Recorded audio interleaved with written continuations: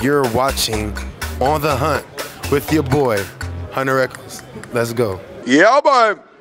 We are here with everyone's favorite, Keon, our interior D lineman. Big 9-2. Keon, if you won the lotto, what would you do with your money?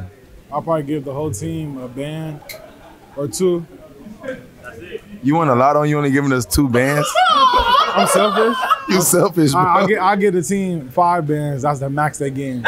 That's crazy, y'all. What would you give them? Everybody at least get like 10 bands. I'll give them a car too. Okay, the that's homies, cool. The homies, no, just the homies though, just the homies. He's selfish. Okay. We're here with our quarterback, Big G Money. What would you do if you won the lotto? If I won the lottery, buy a nice house, nice car, kind of go off into like Montana or like Texas, you know, and just live by myself. Y'all see the high maintenance coming out? There it is. There it is. The man of a few words right here, Big Baker, O-lineman. What would you do if you won the lotto? I'd invest it, 100%. So what would you invest it in? Either real estate or something like that.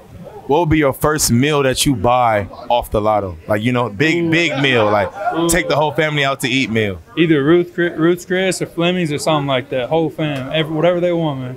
I like that. Yes, sir. I like that. With my boy Isaiah, all the way from Jersey, you hear me?